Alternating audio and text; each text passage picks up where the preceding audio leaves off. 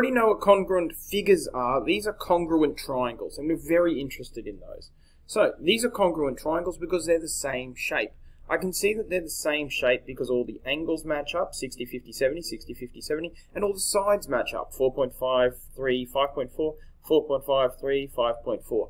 They must be the same shape and the same size. We can write this in the following way. Triangle ABC is congruent to triangle XYZ. It's important to put our little triangle shape here.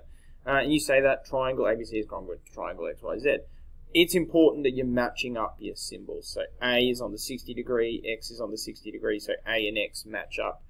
B and Y match up 50 and 50, and C and Z match up 70 and 70. Now the deal here is that we've been given 6 pieces of information to find these congruent triangles. We know 3 side lengths and we know 3 angles. That is way too much information. You don't need to know all of that to figure out that 2 triangles are exactly the same. So there are actually called 4 different tests for congruence. The first one is really straightforward. If you know the lengths of all 3 sides match up, that's enough information. You don't need to know anything about the angles at all. This is called the side test, the SSS test. So let's zoom in on that.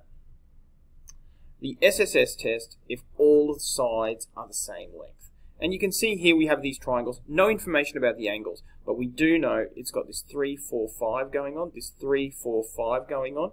So this side equals this side equals this side, this side equals this side.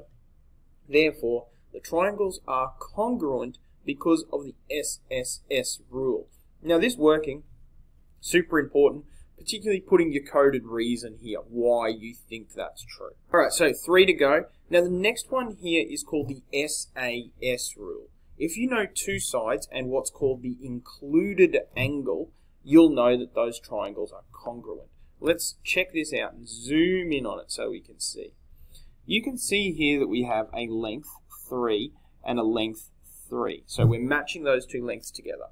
You can see that we have a length here 9 and a length here 9. So we have the S and the S, right? 2 sides that match up. We weren't told this third one, but it doesn't matter because we were told the included angle. See the angle between these 2 sides, the angle between these 2 sides. That's why we call this the SAS rule, because the angle needs to be between the 2 sides. The angle needs to be between the 2 sides. So here we say that AC equals EG, AC equals EG. We say that angle ACB equals angle EGF. And we say that BC, side BC, equals side FG. And therefore, we can say that those 2 triangles are congruent because of the SAS rule. So that's 2 down, 2 to go. Now, so far we had 3 sides here. We had 2 sides and 1 angle here. This time we're only going to have 1 side. But with 1 side, we're going to need to know 2 angles. So it's called the ASS rule. Let's get on this one.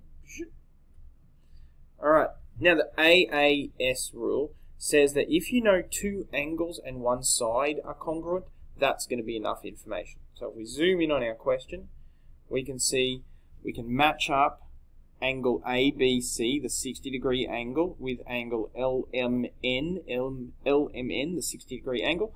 We can match up angle ACB with angle LNM, 70 degrees, and we can match up side AB with side LM.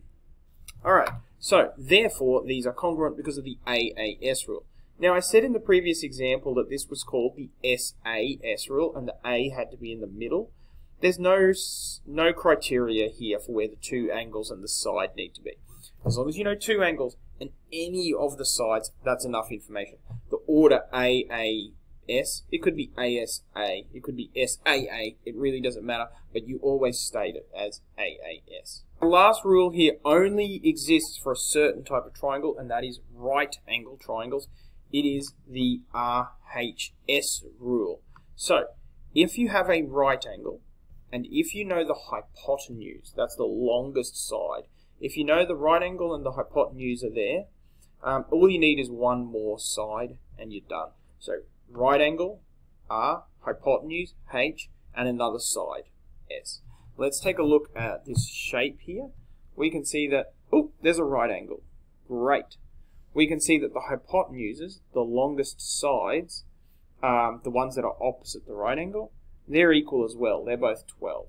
And finally, we can see some other side, 5 and 5. They add up. They are congruent. So the shape itself is congruent. Congruent triangle ABC is congruent to triangle XYZ because of the RHS rule. That leaves us with four congruence rules. And you need to learn those off by heart. You need to know that they all exist, and you need to be able to look at two triangles and say, this is the rule I'm going to use to figure out whether these are congruent, or prove that these are congruent. So that's it for this video. In the next one, I'm going to do a bunch of worked examples on congruent